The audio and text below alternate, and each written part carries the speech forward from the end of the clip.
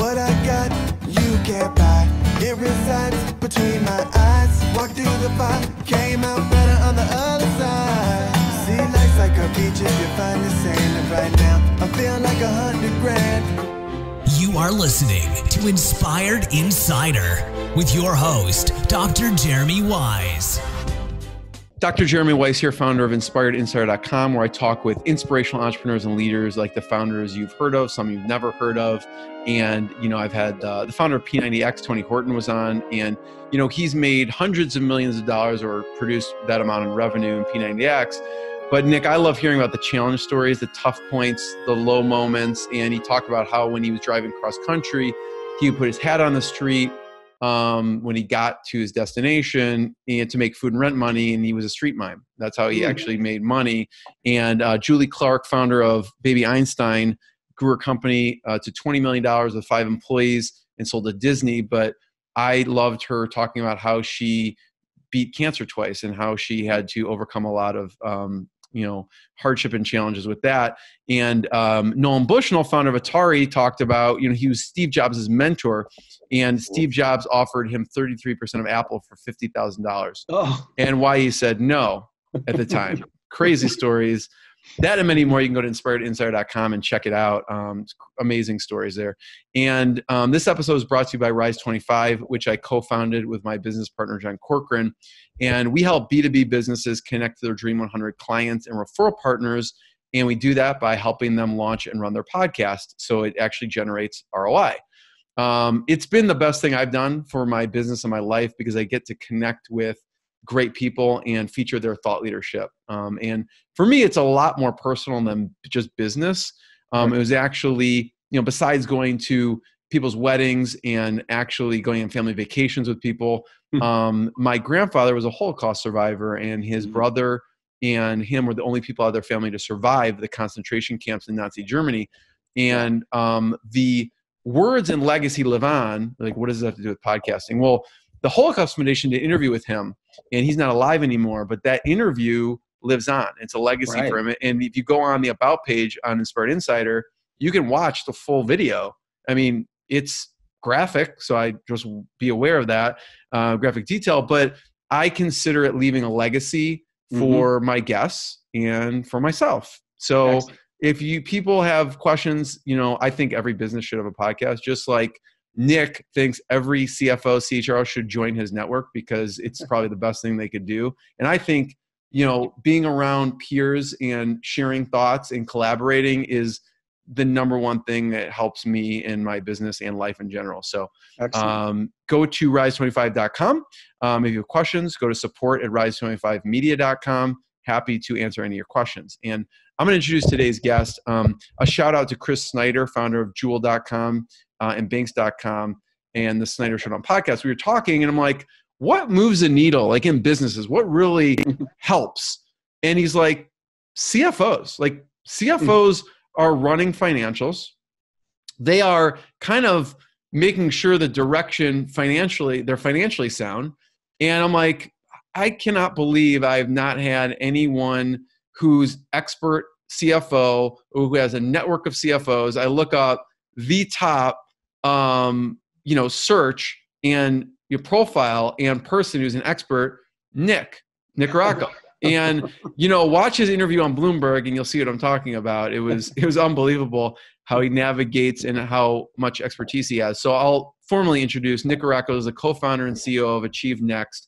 You can go to AchieveNext.com or AchieveNextNetworks.com, but he helps run the CFO Alliance and the CHRO Alliance. And they basically, and Nick is going to explain more, but they help basically introduce disruptive knowledge sharing to the C-suite, to the finance and HR communities in North America.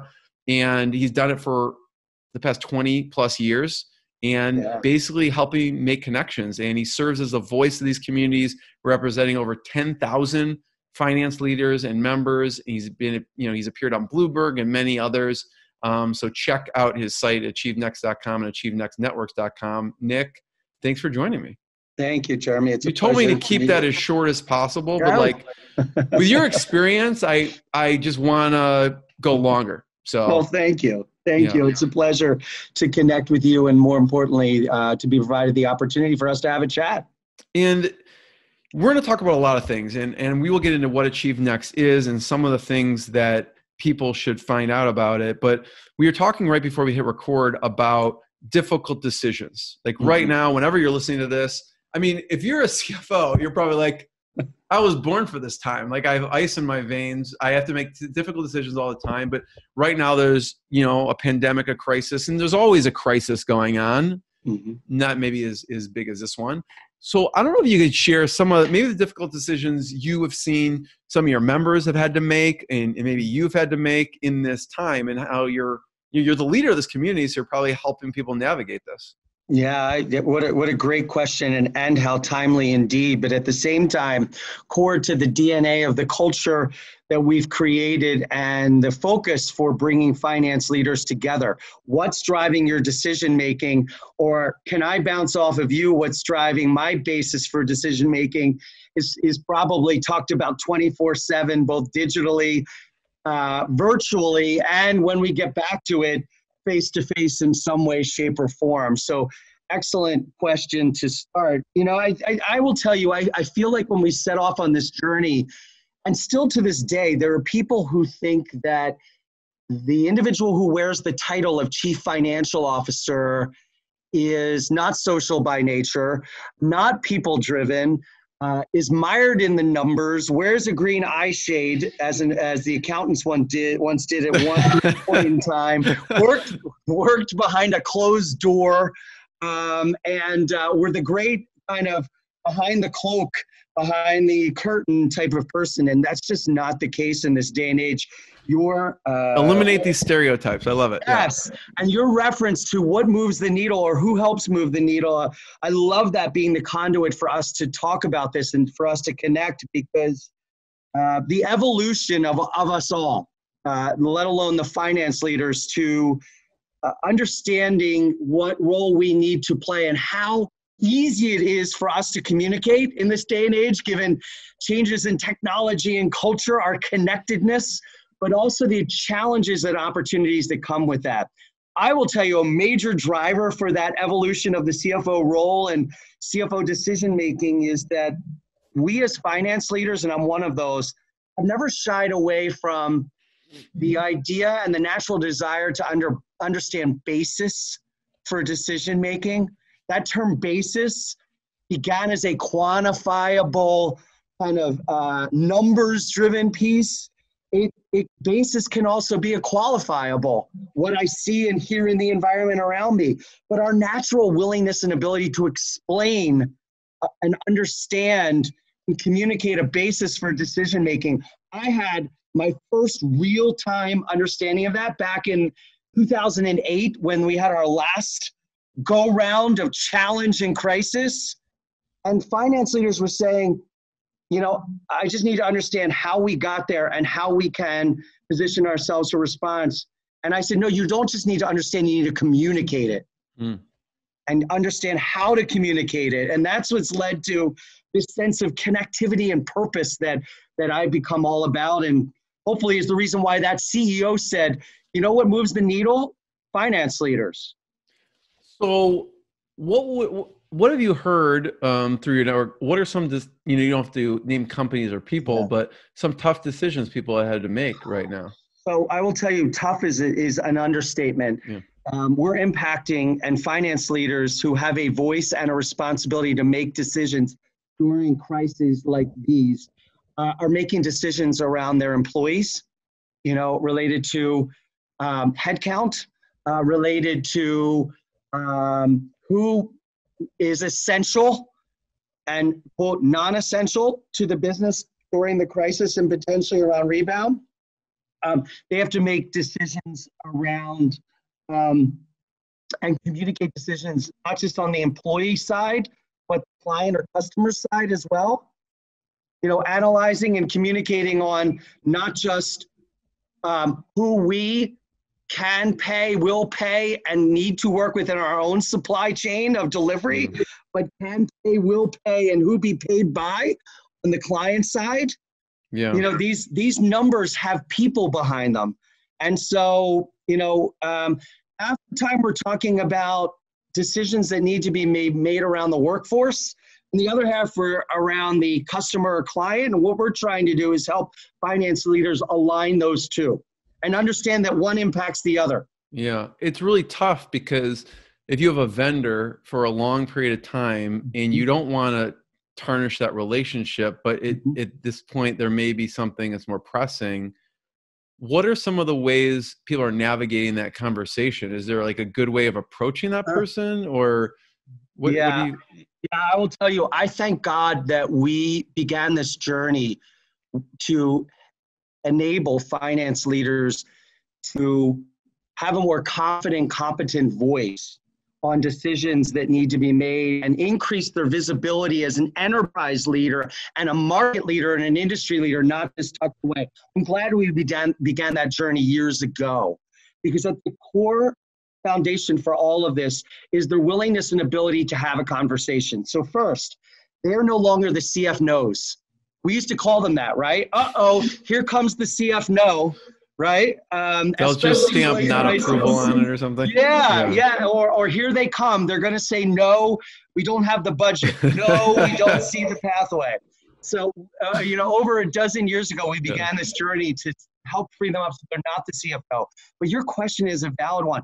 How are they having those conversations, and how do they prepare and execute on those? So first off, the key word you use, Jeremy, is conversation. It's dialogue. It has to be. It is, has to be with a voice, a personal voice on behalf of the enterprise voice. So number one, we want them to be authentic, right? They need to relax and be themselves. And at the same time, they need to press to have an actual conversation. And that conversation could be via phone in this current environment. It can be via Zoom or other technology, but it needs to be a dialogue. It cannot be a spreadsheet. It cannot be a number. It has to be a dialogue. So number one, we're counseling them to for many of them, they've been having these conversations with their clients and employees, so it's natural, but we're telling them the more that you can create a sense of two-way dialogue, the better. Second, form and substance matter as well. How many times have you, Jeremy, or the CEOs and C-suite leaders you've interviewed said, I misread, misinterpreted, or why did they IM me when they're 10 feet away from me? Or why did they send me an email when they're one office away from me? Well, now we're operating temporarily in a virtual remote environment. We're saying stick to having a conversation and understand that both the substance and the form of the message matters most. Yeah, because people will default to maybe what's easiest, not what's best. So they may text someone or email someone, and then there's no context there. Yeah, and to your point, these are big decisions, not little ones, and they're impacting, both short and long term for individuals and those behind those individuals, their families, and the like.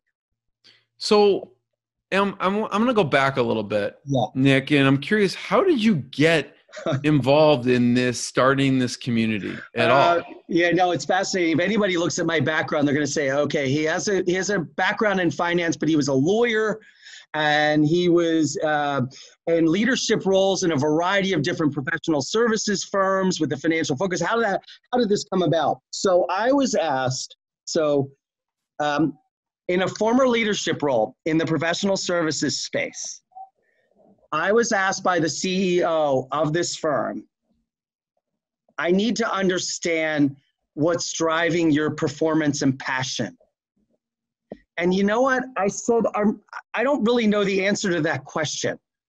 And rather than go away and lock myself in a room and try to psychoanalyze myself, I actually said, why don't I ask the people that are coming to me or responding to me why they're coming to me and responding to me?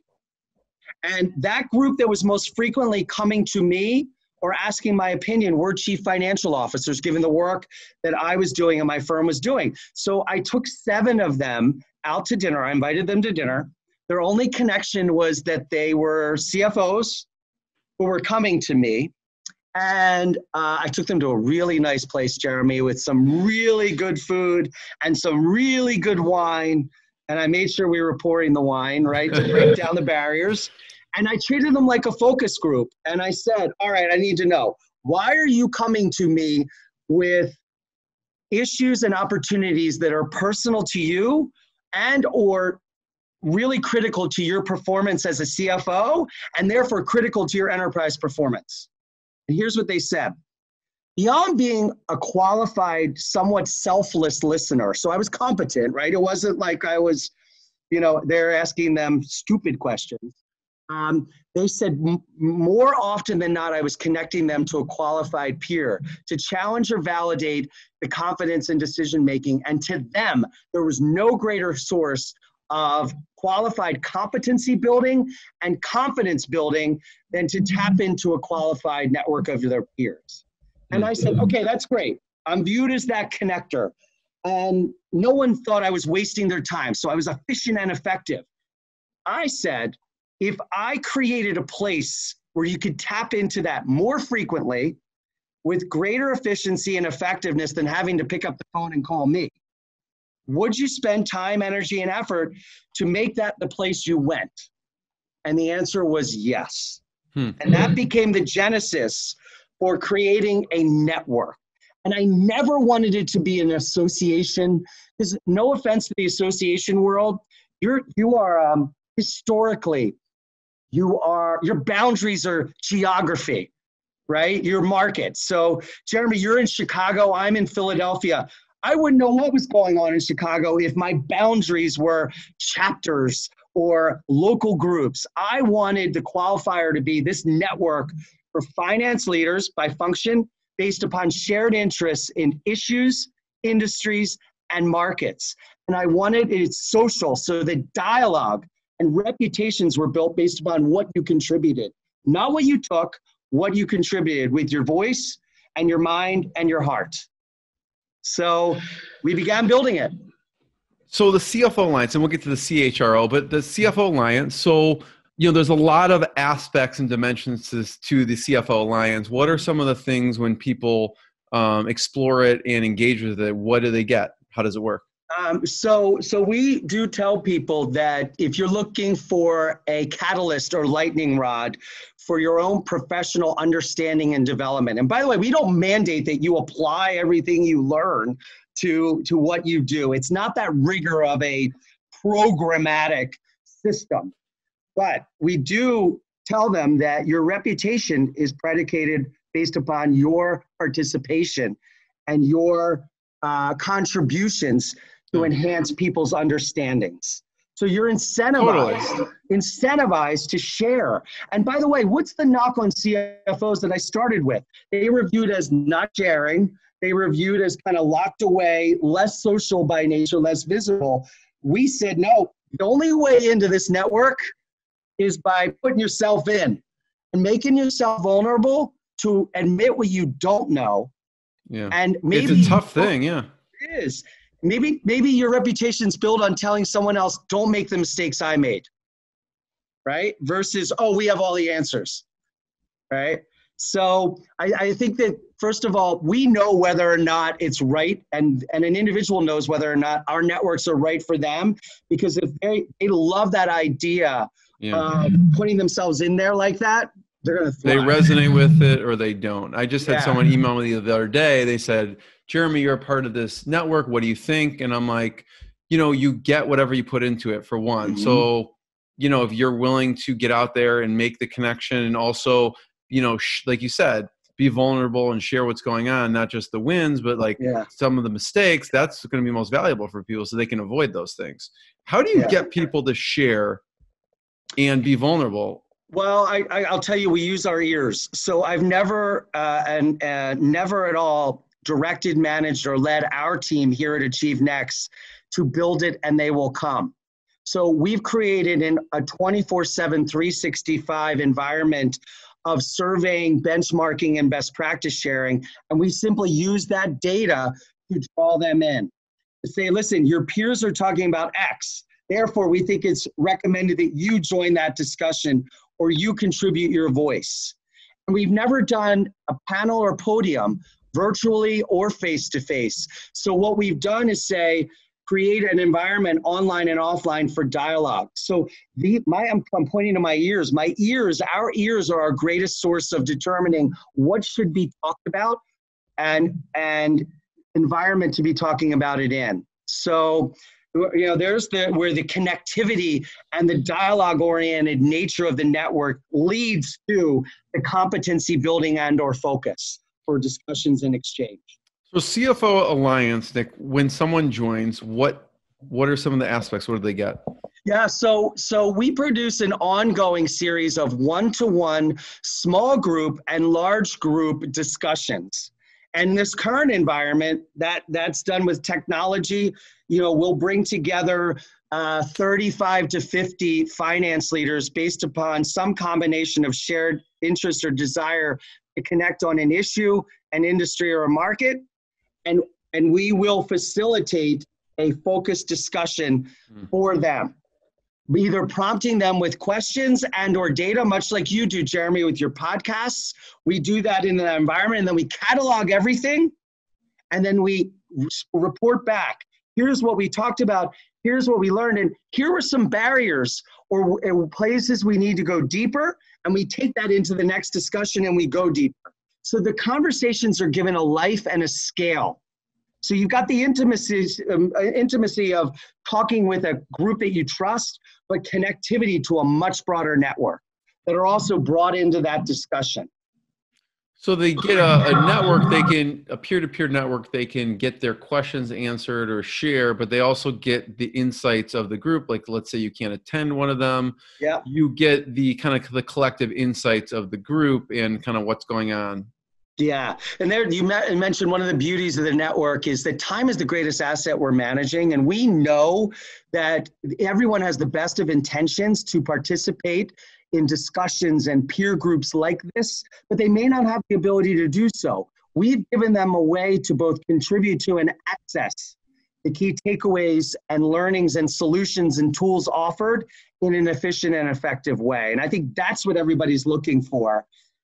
In this day and age, how do I tap into that most efficiently and effectively when time is my greatest asset? Yeah, so it's both of those. Anything else I'm missing as far as, how it works? They get the peer-to-peer network virtually and in person, also benchmark and insights. Because I was reading on your site too, you have some assessments as well. Yeah, we do. I mean, I think that the CFOs have taught us a lot. My peers in the finance community have said, if we can't measure it, we're not going to talk about it, or we're going to push that to someone to drive so deep until it can be measured in some way.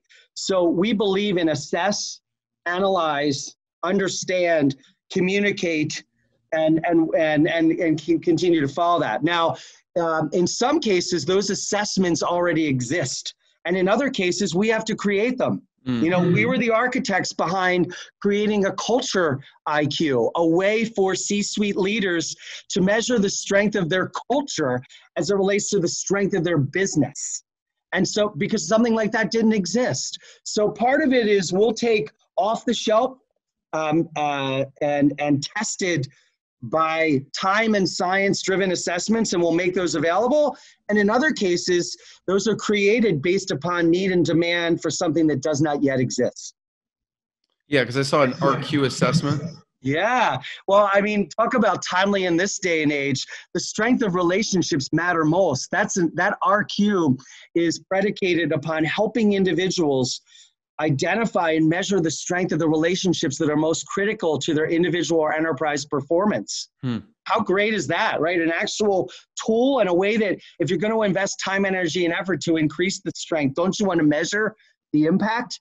That RQ is created with that in mind. I'm interested, what I liked about the Bloomberg interview, one of the things actually, is they're asking some real specific questions. And you got into some of the details, and you're like, you kind of just have to experience it and be a fly in the wall at one of these groups. I'm curious about, you don't have to go into the full details, but you can. What would be a controversial discussion among CFOs? Like what's among each other? I can give you an example of one. So you mentioned that we created a second alliance peer advisory network for chief human resource officers because, by the way, 90% of the discussions that we were having around business strategy, enterprise performance, capital structure, risk management, and technology, we ended up talking about, guess what, Jeremy? People, right? And so the CFO said, from a foundational standpoint, we need to strengthen our own enterprise positioning and our own relationships with the greatest assets that we have with our people. So that has to involve an HR leader. So we bring together a group of finance and HR leaders about 18 months ago, and we said, you're going to create this second network, okay? And you're going to create the focus, foundation, and alignment to strengthen that relationship between finance leaders and HR leaders. And they said, you know what?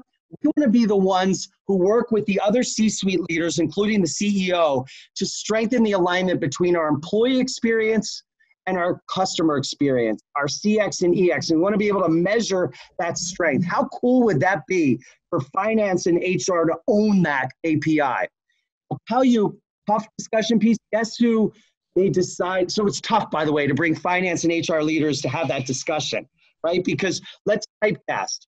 Finance views HR as too soft and touchy-feely, and HR says, finance, you got your head in the numbers, you got to understand the impact to the people.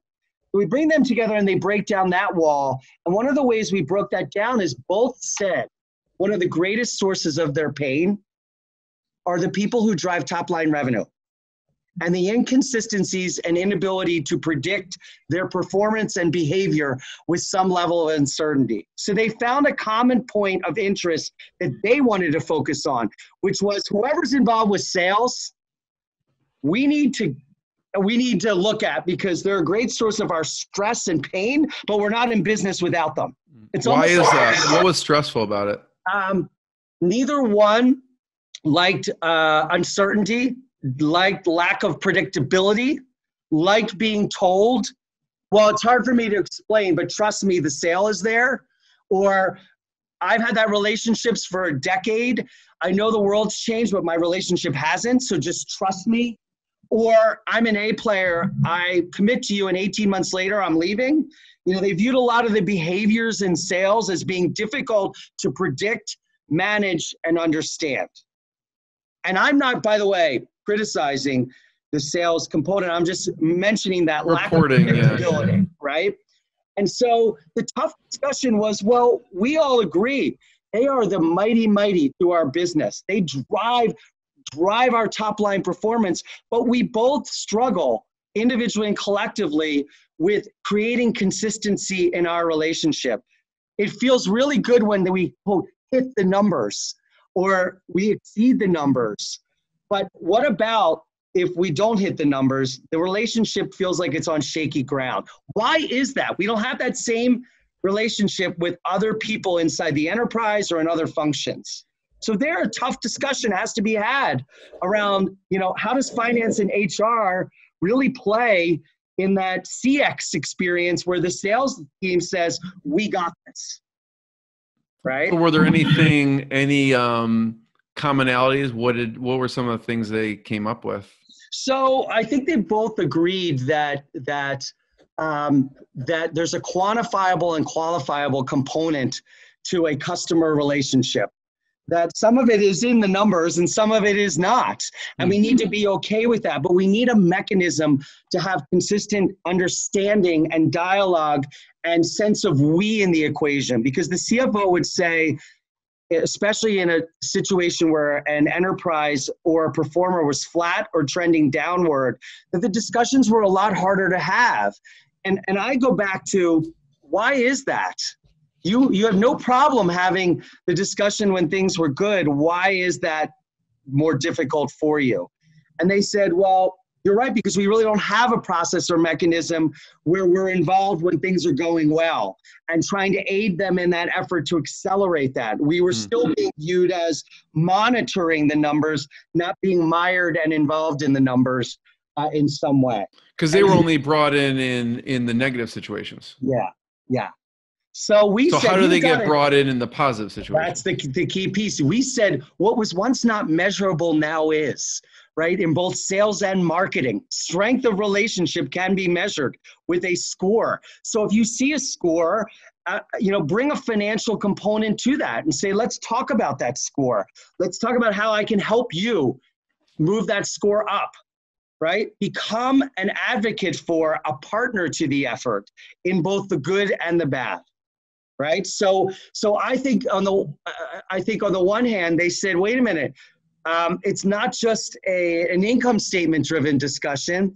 Our CRM technology, our marketing technology now gives us the ability to help them better understand their relationships in their pipeline, but they may not have the same level of comfort or competency with those numbers.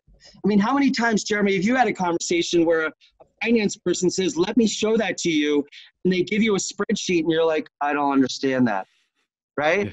Bring it to them in a way that's digestible for them, substance and form for those numbers. And I think that's the big aha for finance and HR. Learn to communicate the way that people naturally may prefer to or most comfortably communicate in both substance and form.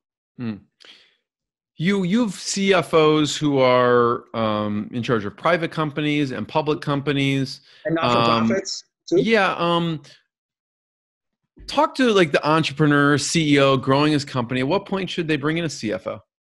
Well, I will tell you, there should be a financial focus and a foundation for CFO-like input in day one, right? In the earliest stages. You may not have to bring that in the substance and form of a partner or FTE with a finance price tag and the like. There's so many different options there in this day and age, right?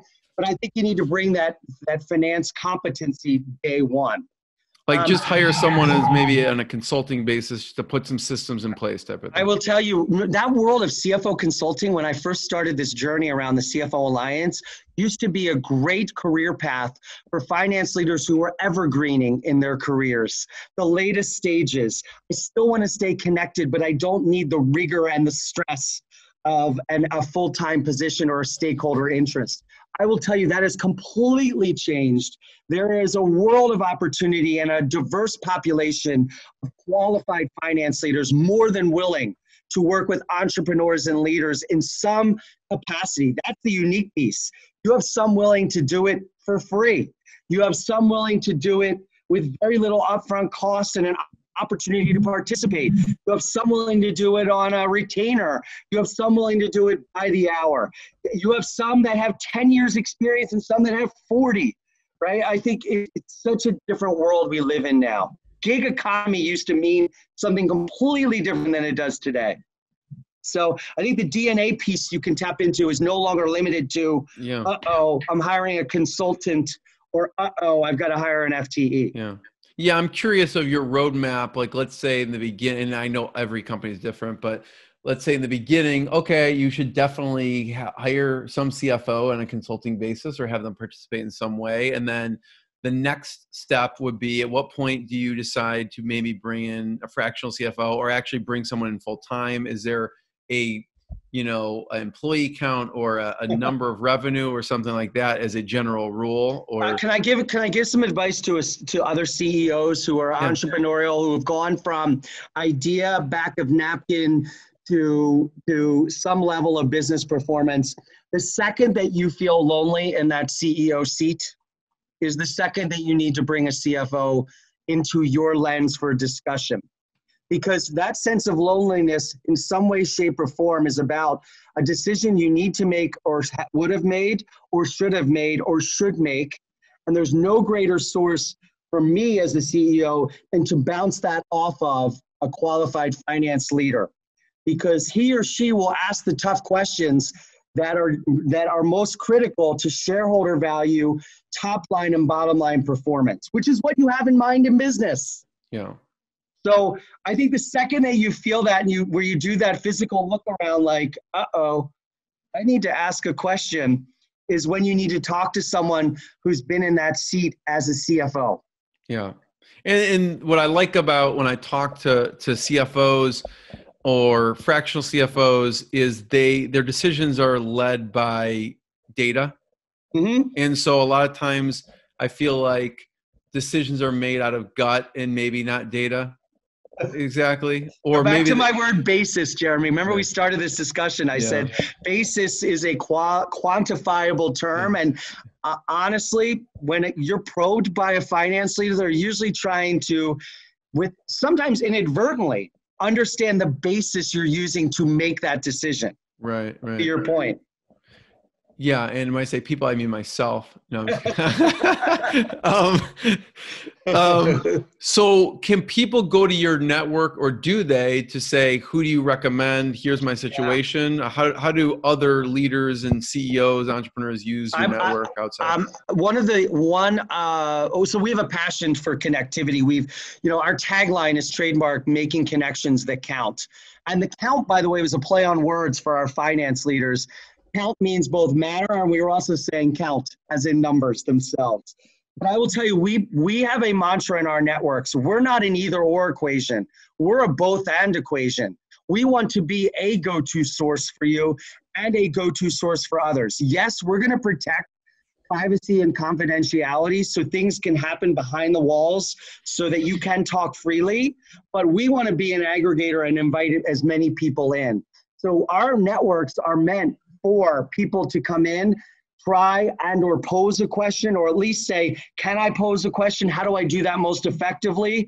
So outside people can do that? Outside people can do that through our team, yes, and through our platform.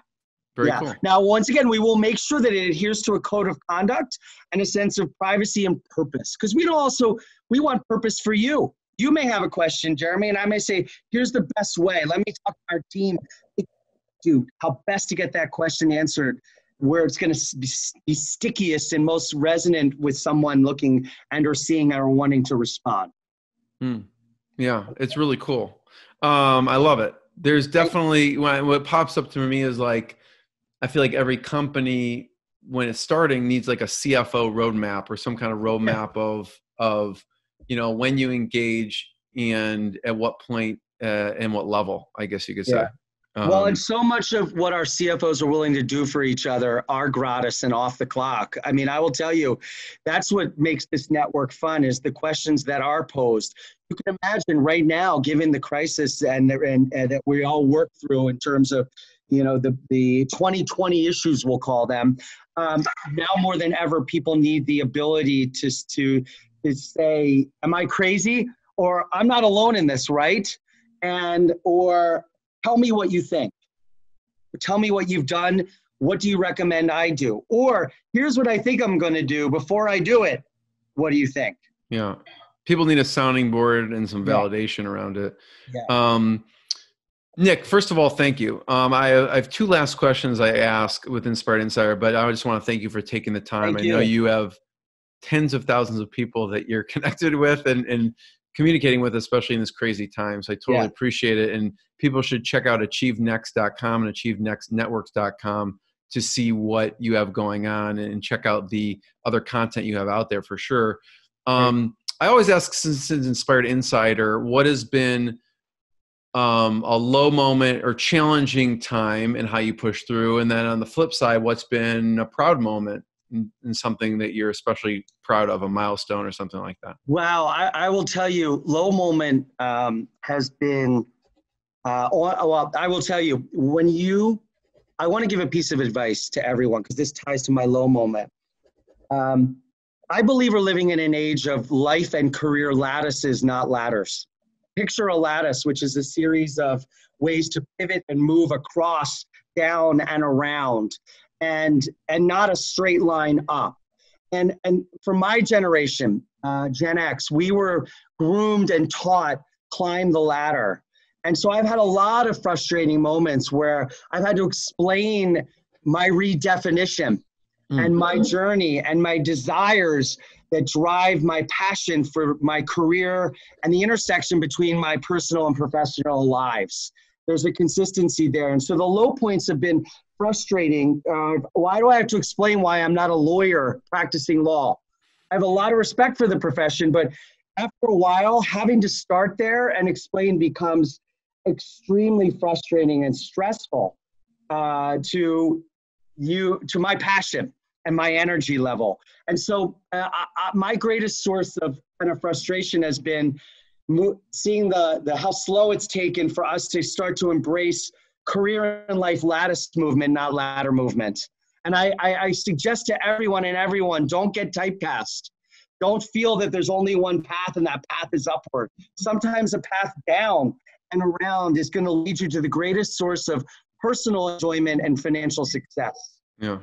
I think you have a book titled "Climb the Lattice, Not the Ladder" or something like that. How did you know? We're working on that. Yeah. Are you really? Okay. Yeah, we are. I am working on a book that really takes that concepts and try to make it real for individuals, give them some sense of purpose and pathway towards that. And look, I hope I've provided that to the people I interact with. I try to lead by example, but I'm constantly learning too. That's just why I'm thrilled to get connected to you and your networks and your podcast. Yeah. I mean, it's interesting because people, people have an identity with sometimes their profession. And so there's like a deep-seated, almost you're going against your identity. If you are a lawyer and you define yourself as a lawyer and you do something else, you've almost gone against your identity. Yeah, Jeremy, in 2002, I wrote an article called Running from the Law, which was a personal, personal story of my story of having to explain to my family and friends why I was pivoting. And it got published by a legal publication that did not make reference to my age. And I remember receiving phone calls from individuals in the profession who said, more power to you. I give you my sense of respect that you are steering and driving and embracing your passion. And for you, maybe the practice of law was not your passion, but I give you more credit for saying, go for what is. Yeah. And but it wasn't easy because, I think God bless, my father's still alive and a major influencer for me, but I think he still refers to me as a lawyer. When asked, what does your son do? My business partner, John Corcoran, calls himself a recovering attorney. And obviously we, help businesses run and launch their podcast, but he says, I'm a recovering attorney. So that's what he says. So he totally relates to that. I won't use that overtly because it infers that it's like a disease. A disease. I have so much respect for the profession and for my people in it. Just wasn't my passion. Yeah. Right. I think, he says it tongue in cheek, but yeah, totally. What about on the flip side, a proud moment, a milestone? I am in my passion. You're in where you need to be, It was recently, Jeremy. So we had the opportunity to have some prominent business leaders asked to meet with our leadership team here at AchieveNext, who were very curious as to what we were up to. And I shouldn't say usually, up until that day, the storytelling behind AchieveNext was done by me. And in this case, my team offered to tell the story to these leaders, and they did a phenomenal job. I think I was smiling ear to ear because it was the first time that I had the opportunity to say, this wasn't my vision, it was our vision. And they not only influenced that vision, they now could articulate it better than I could. Mm-hmm. And with the same authentic, their own sense of passion and purpose. That's probably my proudest moment because it's hard to explain what we do. You run these networks and you have these solutions and we don't make a widget, and so I've always had to explain it. And now to have a team explain it in the way they did better than I would, I was like, that's my moment. If I don't have another moment again, that's my moment. Yeah. Passing on that vision and that direction and having other people see it and be able to communicate it. First of all, Nick, thank you. Everyone should check out AchieveNext and AchieveNextNetworks.com. Any other places we should point people towards online or to you? No, I mean, I really hope that during 2020 and what we're facing, that each of your listeners has taken a moment to reflect on is there someone that I had connected with in my past that I have not connected with that I should?